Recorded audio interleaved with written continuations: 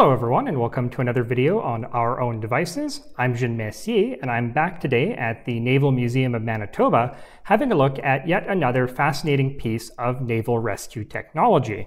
This is a Tauchretter or dive rescuer, and this is the World War II German version of a type of equipment known as an escape set, which, as the name implies, is designed to allow a submariner to escape a sinking submarine. Now, these were developed in the early 20th century, just as modern combat submarines were starting to enter service, and were used until the end of the Second World War, though a couple of models, as we'll see, continued in service well into the 1960s. Now, before we get into the particular mechanics and history of escape sets themselves, I first want to have a look at the technology that underpins these devices. And I think you'll be quite surprised to find out how sophisticated this is, and that this type of equipment actually predates the much simpler but more familiar self-contained underwater breathing apparatus, or SCUBA, by more than half a century. So escape sets by and large used variations on the rebreather principle. So this is a type of closed-circuit breathing apparatus as opposed to the open-circuit system used in SCUBA. And this is based on the fact that when you breathe in air, your body doesn't absorb all the oxygen in that air. So while air at sea level contains around 21% oxygen, exhaled air contains between 13 to 16% oxygen, plus nitrogen and carbon dioxide produced by the body's metabolism. Now, 13 to 16% oxygen under regular conditions is more than enough to sustain life. And indeed, this is the basis for CPR and other rescue breathing techniques. If you breathe air into the lungs of somebody who has stopped breathing on their own, that can sustain them until they actually start breathing on their own. It also theoretically means that you can rebreathe the same lungful of air several times before the oxygen becomes depleted. However, in practice, you quickly run into a major problem, which is the buildup of carbon dioxide. Now, the urge to breathe, that burning sensation that you feel when you try to hold your breath, isn't actually caused by a lack of oxygen. Indeed, when you suffer from hypoxia, a lack of oxygen, you simply become disoriented and pass out. It's been described as quite peaceful. Rather, that urge to breathe, that burning sensation, comes from the buildup of carbon dioxide in the bloodstream and the lungs.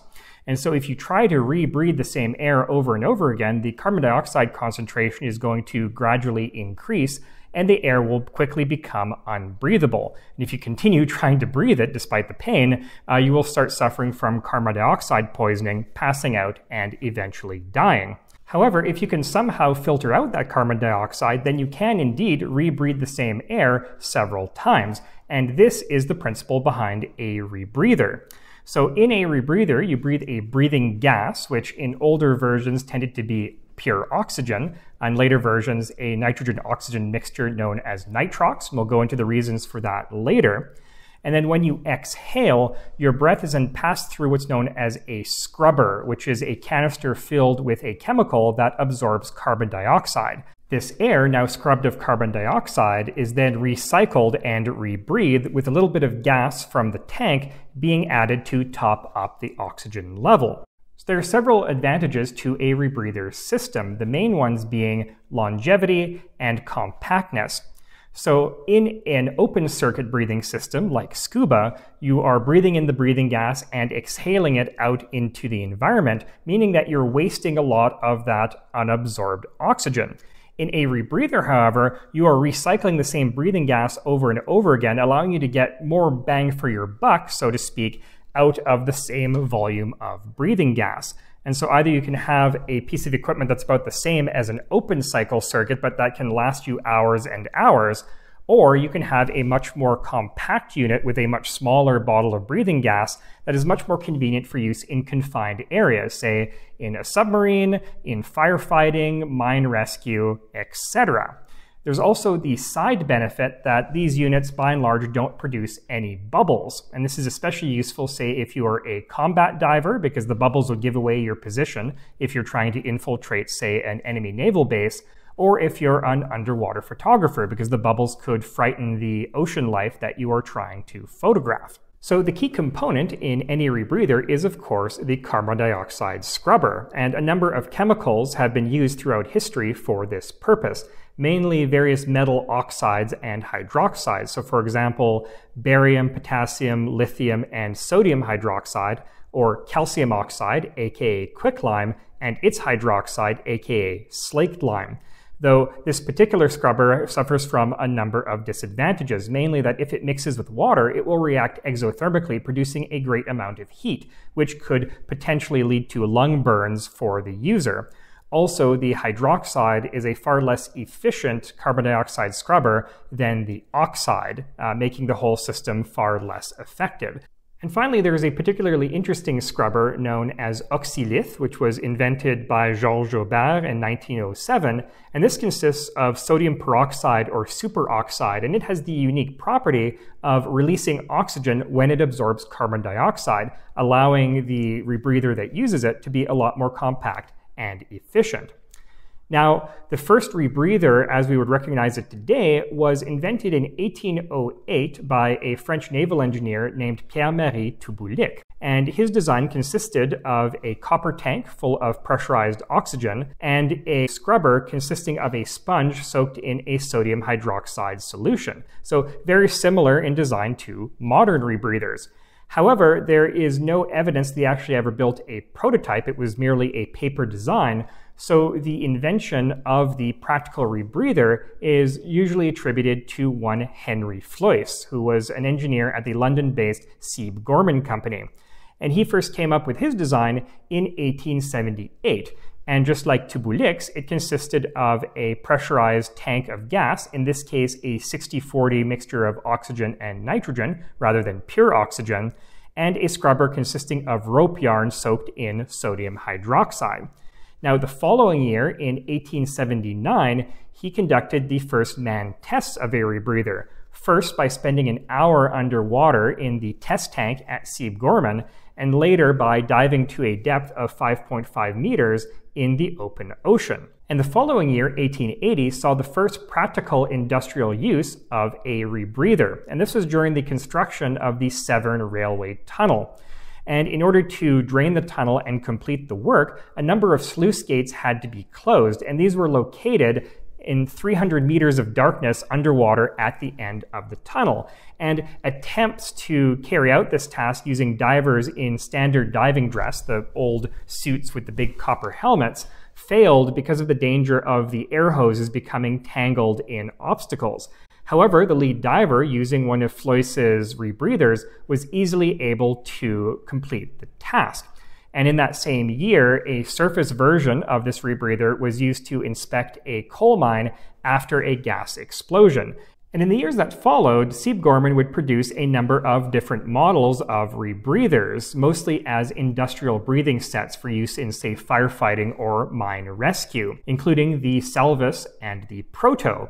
And these would see a rather interesting use during the First World War. So one of the big forgotten fields of combat during the First World War was the so-called tunneling or mining war, where engineers from both sides would attempt to tunnel under no man's land and plant large charges of explosives or mines under enemy lines. These would be detonated just before an attack in order to wipe out enemy defenses. Now, in addition to mining, tunnelers were also engaged in the practice of counter-mining, whereby they would try to locate and intercept enemy tunnels, typically using sound, and destroy them. And this led to fierce and savage underground battles with firearms, with knives and clubs in pitch darkness, as well as the destruction of tunnels using small explosive charges called camouflages. And when one of these charges went off, it would create a lot of toxic gas that would fill the tunnel. And so rescuers would have to go in with some sort of breathing device. And these were typically Sieb Gorman Protos. Meanwhile, in Germany, the Dräger company of Lübeck was producing very similar rebreather equipment, both for diving and as industrial breathing sets. And in 1907, they produced the world's first purpose-built submarine escape set, known as the U-Boot-Retter, or Submarine Rescuer. And further development of this technology was spurred by a disaster that occurred on January 17th, 1911, when the submarine U-3 accidentally sank off the coast of Kiel when water infiltrated a poorly fitted ventilation stack. And although the German Navy tried desperately to winch the submarine to the surface, they could not do so in time to prevent the entire crew from suffocating. And so later in 1916, the German Navy officially adopted a Dräger-designed escape set under the designation DM2. And this underwent further development between the wars until 1940, when we get the finalized Tauchretter, or dive rescuer. Now, a little bit of fun linguistics for you here. Originally, in German, the term tauchen didn't exclusively refer to diving in water. It meant to be immersed in an unbreathable atmosphere. And so one of the colloquial German terms for a firefighter was Feuertaucher, or flame diver, which is kind of badass. Although by the mid-20th century, the term had narrowed and referred to simply diving in water. Right, so let's actually have a closer look at this Tauchretter to see how it works. Now, as you can see, this is designed very much like an inflatable life preserver. It is worn over the neck on the front of the body, and there is a crotch strap that fits between the legs to stop the unit from falling off and floating away. And all of the major components are contained inside this rubberized canvas bag that is sealed with this metal clamp at the bottom. Now, I'd love to remove this, open up the bag, and show you the components inside, but unfortunately, as I said, this is made out of rubberized canvas. This is a material that tends to get very brittle with age, and if I were to release this clamp here, I would risk damaging the artifact. Now, since I don't want to do that, I'm going to rely on photos of other units in other collections to show what these components looked like. Now, this bag here served two different functions. One is as a Gegenlunge, or a counterlung, and this serves the same function as the regulator valve in a scuba set, which is to pre-charge the breathing gas to the pressure of the ambient environment, counterbalancing that pressure and allowing that breathing gas to be more easily breathed. It also serves as a buoyancy aid, which allows the submariner, when exiting the submarine, to rise to the surface without expending any energy and keeps him afloat when he is on the surface. Now, at the bottom of the counterlung here is a small cylinder of oxygen, and as you can see from this photograph, most of them were very boldly marked with big Gothic letters, Sauerstoff, which is the German word for oxygen. Now, if I might take another fun detour into linguistics, that term is a direct copy of the original French word oxygène, which literally means acid generator. You see, early chemists falsely believed that oxygen was a key component of all acids. We now know that this isn't true, that the key component of acids is actually hydrogen, but the name stuck. And so in German, you have sauer, so sour, as in vinegar or other acids, and Stoff, the generic term for substance, so sour substance or acid substance, oxygène. So that oxygen cylinder was connected to this valve here, which would feed the oxygen into the counterlung. Now, this is one way in which early rebreathers differ significantly from modern diving equipment, in that there's no sort of demand valve here that would provide you with exactly the amount of breathing gas you need, depending on how deeply you breathed in. Rather, you had to continuously and manually adjust the flow of oxygen into the counterlung in order to give you the amount of breathing gas that you needed. Now, from the counterlung, the oxygen would go up through this hose here to this mouthpiece. And at the top of the mouthpiece here, we have a little lanyard, and this would be connected to a nose clip. That would keep your nose closed in order to prevent you from accidentally breathing in water. And this is because the goggles that were issued with this equipment, known as Tauchenbrille, didn't have any sort of nose piece to block off the nostrils. You also have a little cutoff valve here on the mouthpiece, and this serves two different functions. First, when you get to the surface and you want to use this as a life preserver, you don't want air leaking out of it, so you would close off this valve, and that would retain the gas inside the counterlung. Secondly, as I said before, the scrubbing material in here tends to react rather violently with water, and so when it wasn't being used, the mouthpiece would be closed off to prevent water from leaking in and reacting with the scrubber. Now, when the user breathed out, the exhaled air would go back down through the same breathing tube and back through the scrubber canister, the alkali patron, which would scrub out all the carbon dioxide. And this arrangement, where the breathing gas goes in both directions through the scrubber canister, is known as a pendulum rebreather. There are different forms of rebreathers that have one-directional flow. You'll actually have two breathing tubes. One is for the oxygen-rich breathing gas, and the other is for the exhaled gas. And it has one-way valves to ensure that the gas only flows in one direction through the scrubber canister. And both have their advantages and disadvantages. The advantage of the pendulum system being that it's just simpler and easier to construct. Now, the last component worth pointing out is this little relief valve here, and this is to release excess pressure to compensate for the expansion of the counterlung as the user ascends. So if this wasn't in place, as you ascended and the pressure dropped, the counterlung would just continuously expand until it finally ruptured.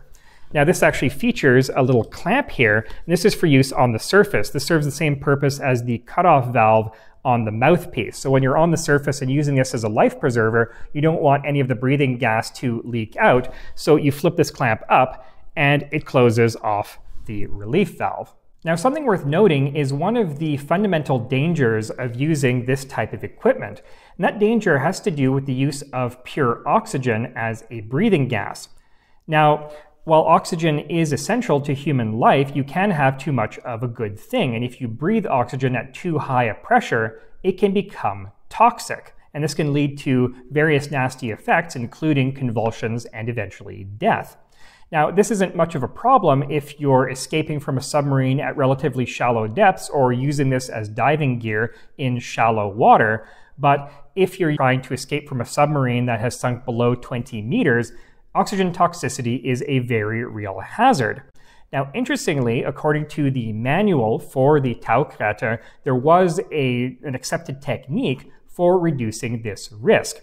And so what you would do is you would use the mouthpiece to suck all the air out of the counterlung, and then depending on what depth you were escaping from, you would pre-charge the counterlung with 1 to 3 breaths of air. And since you were in a submarine hull that was operating at atmospheric pressure with a regular nitrogen-oxygen atmosphere, this would basically create your own nitrox mixture inside the counterlung. You would then top it up with oxygen and escape out through your escape hatch. And this would reduce the oxygen concentration enough to reduce the risk of oxygen toxicity by the time you got to the surface. Now, later the problem of oxygen toxicity would be solved by modifying the Tauchretter to accept a nitrox breathing gas system, and you find this in the post-war variants used by the Submarine, the TR-60 and the TR-66. Now, what's interesting is that the 1916 DM-2 U-boat used during the First World War also had a nitrox system. This was later deleted for the sake of simplicity.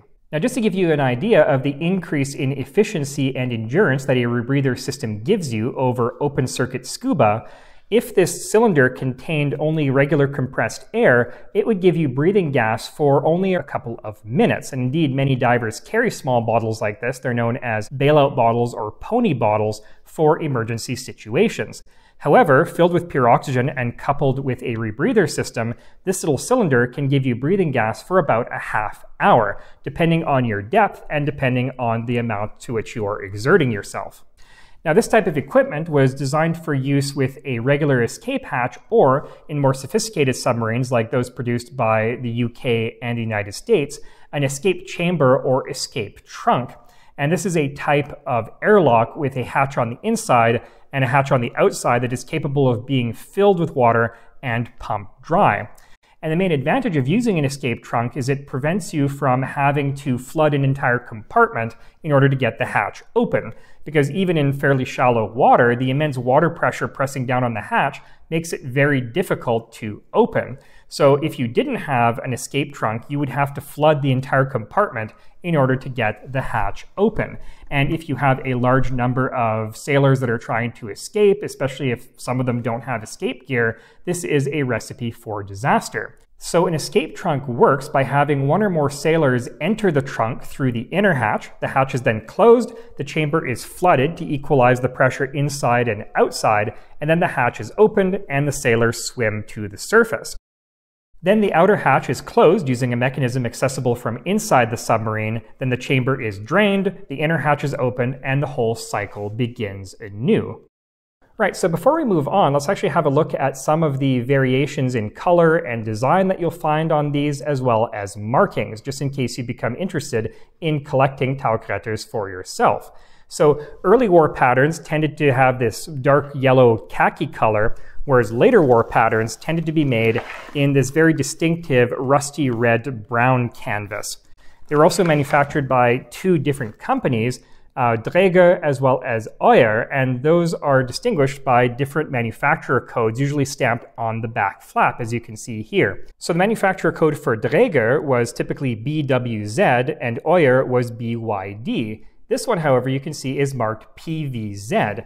And unfortunately, I haven't been able to find any references indicating what that particular manufacturer code means, though my best guess is that it's an earlier war code for Dräger.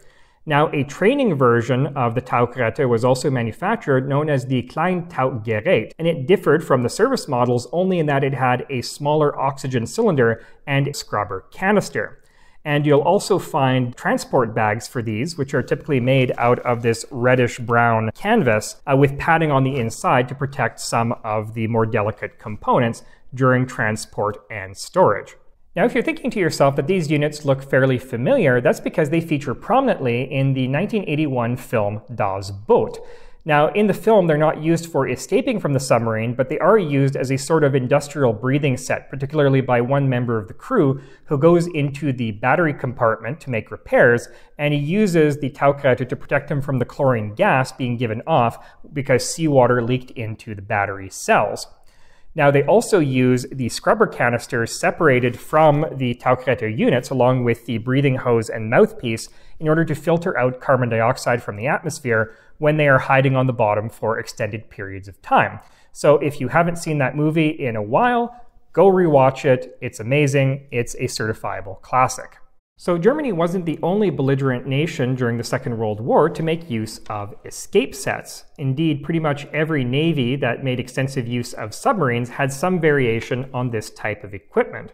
For example, in 1910, a British engineer named Sir Robert Davis, who was a colleague of Henry Floyce at Sieb Gorman, created a submarine escape set, which in 1927 was officially adopted by the Royal Navy as the Davis Submerged Escape Apparatus, or DSEA, typically simply known as the Davis set.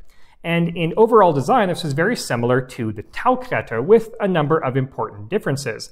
First, it had a breathing bag with extra horns on the sides that fit over the shoulders in order to increase its volume.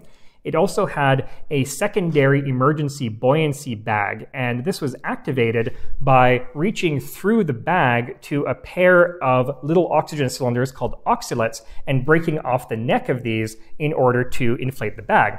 And this gave you a couple of minutes of extra oxygen for breathing, as well as extra buoyancy once on the surface.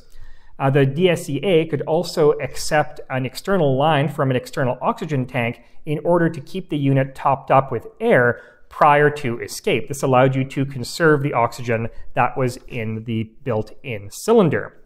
And finally, the last interesting design detail of the DSEA was an extendable rubberized canvas apron that you could hold out in front of you. And this was to act as a drag brake in order to slow your rate of ascent.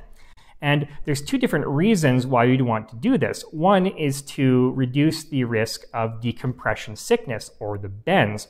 This occurs when you surface too quickly, you decompress too quickly, and nitrogen that is built up in your body comes out of solution and forms tiny bubbles that can lead to joint pain and embolisms and various other nasty effects. However, this is really less of a concern when escaping from a sunken submarine for a number of reasons. Number one, you are escaping from a submarine that is not pressurized. It is maintained at regular sea level atmospheric pressure. And you're only being exposed to the pressure of the ocean for a very brief period of time, not enough for a lot of nitrogen to become dissolved in your body. Secondly, you're breathing pure oxygen, which tends to flush nitrogen out of your system, further reducing the risk of decompression sickness. So the main reason for wanting to reduce your rate of ascent was to reduce barotrauma. And this is an injury that can occur if you ascend too quickly with air in your lungs. It causes the air in your lungs to expand and damage your lungs. And so this is why when using equipment like this, and indeed when engaging in any sort of diving, they teach you this over and over again in diving school, you do not hold your breath. You're always continuously breathing. Even if you don't have access to any sort of breathing gas, you breathe out continuously, especially if you are ascending. Now, interestingly, DSEAs were used as far more than simply submarine escape sets.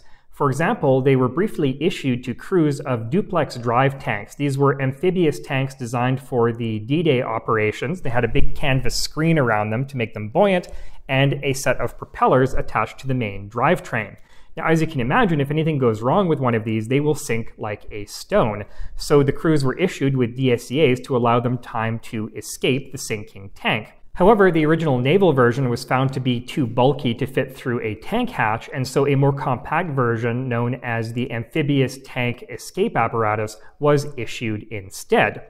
Now, like a lot of early rebreathers, DSEAs were also modified for use by combat divers, or frogmen. And this was a use that was pioneered by the Italians, who set up a special unit known as the Decima MAS, who used manned torpedoes known as maiale, or pigs, to conduct a number of daring raids on British shipping in harbors such as Alexandria, Malta, and Gibraltar in the Mediterranean. And this technology was immediately copied by the British, who produced their own manned torpedo called the Chariot, as well as a midget submarine called the X-Craft. And along with divers equipped with dry suits known as Sladen suits and a modified DSEA, conducted a number of successful raids themselves. The Germans also made limited use of combat divers at the end of the war, particularly to blow up bridges, docks, and other infrastructure ahead of the advancing Allies. Yet despite these various successes, rebreathers of the era were fairly limited, especially in the depth that they could reach, due to the danger of oxygen toxicity, which is why later models for combat swimmers typically integrated a nitrox system to solve this problem. So hopping briefly across the pond, during this period, the US Navy also had its own submarine escape set, which was known as the Mommsen lung, after its inventor, Lieutenant Charles Swede Mommsen.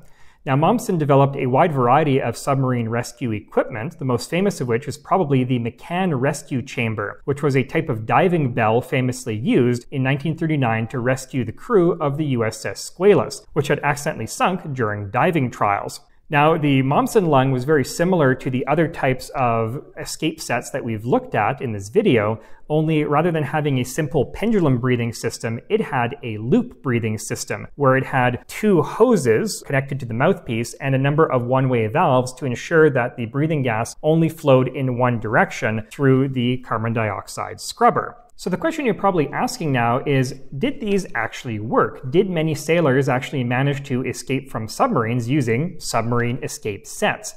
And the answer is no, not really.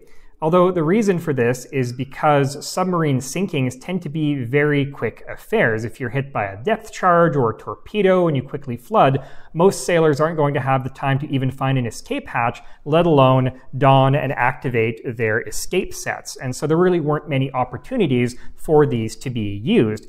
Indeed, in the history of the Royal Navy, there are only 3 recorded instances of the Davis submerged escape apparatus being used operationally. The sinking of HMS Poseidon in 1929, sinking of HMS Thetis in 1939, and the sinking of HMS Perseus in 1941.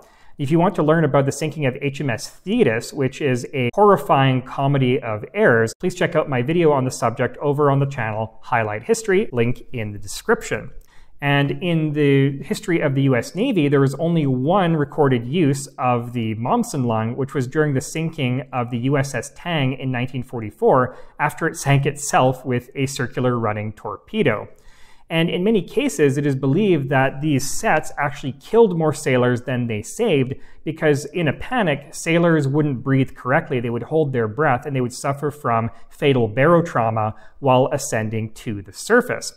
And for this reason, after the war, many navies reconsidered the use of escape sets and tried developing alternate methods for escaping a submarine.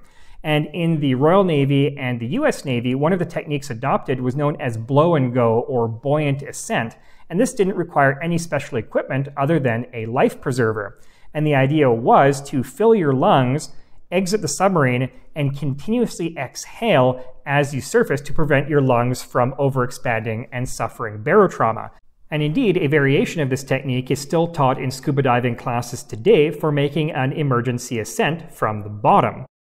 However, in 1963, the US Navy did adopt a new type of personal submarine escape equipment known as the Steinke hood, named after its inventor, Lieutenant Harris Steinke. And this is considerably simpler than the earlier Momsen lung and other escape sets in that it didn't have its own air supply or any sort of carbon dioxide filtering system. Rather, it consisted of an inflatable life preserver fitted with a flexible sealed hood with a clear plastic window. And the relief valves on the life preserver vented directly into the hood. So you would pre-charge this with compressed air from the submarine, enter the escape trunk, and then float to the surface. And as the pressure reduced and as the life preserver expanded, the excess pressure would be vented into the hood, providing a continuous flow of breathing gas until you reached the surface. And once you did reach the surface, you had a snorkel valve with a mouthpiece that you could breathe through to prevent carbon dioxide from accumulating inside the hood. And the idea behind this design was that submariners really didn't need a sophisticated rebreather system like the Momsen lung simply to escape a sinking submarine. All they needed was a relatively small volume of air, enough to sustain them for the relatively short time it took to reach the surface. And also, this was a lot easier to use than the blow and go technique because the sailor didn't have to exercise any sort of breathing discipline. He could breathe normally as he ascended to the surface. And the Steinke hood remained in service for a remarkably long time, not being retired until 2009 when it was replaced by a piece of kit called Submarine Escape Immersion Equipment, or SEIE, i.e. one of these. So this type of escape equipment was invented in 1952 by a British company called RFD Beaufort Limited, and this is essentially an expanded version of the Steinke hood that envelops the entire body. So you would get into this, seal it shut, charge it with air, enter the escape trunk, and then float to the surface. And this would give you just enough air to make the journey. And then once you're on the surface, this provides much more protection than the Steinke hood, which just covers the head.